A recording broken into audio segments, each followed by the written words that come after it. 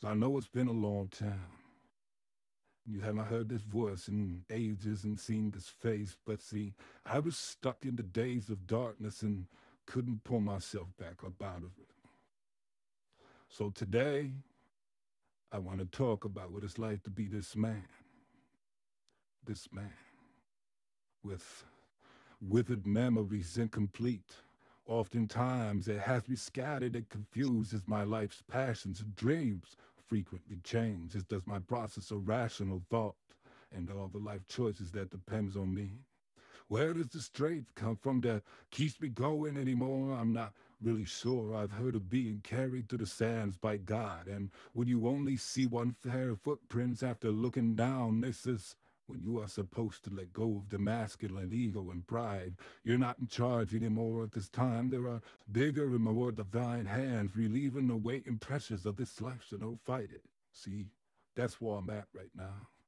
I might not meet the criteria of what a man is in your eyes, but you have no idea the internal fortitude it has taken to go this far with you.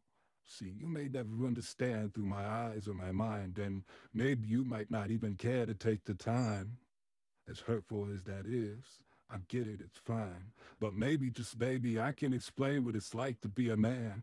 This man with a heart as big as life, now drained of his spirit, his fight, his drive, and is but brought down to be dragged to the murky waters of misery, guilt, and depression. No sunshine, just gray, stormy, clouded skies.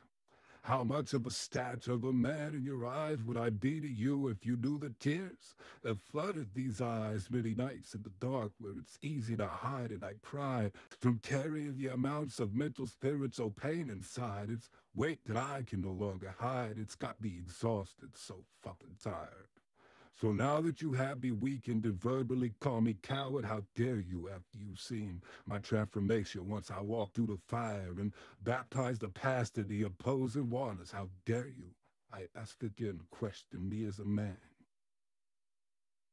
Thank you for waking up today. This Rebel Jones. Peace.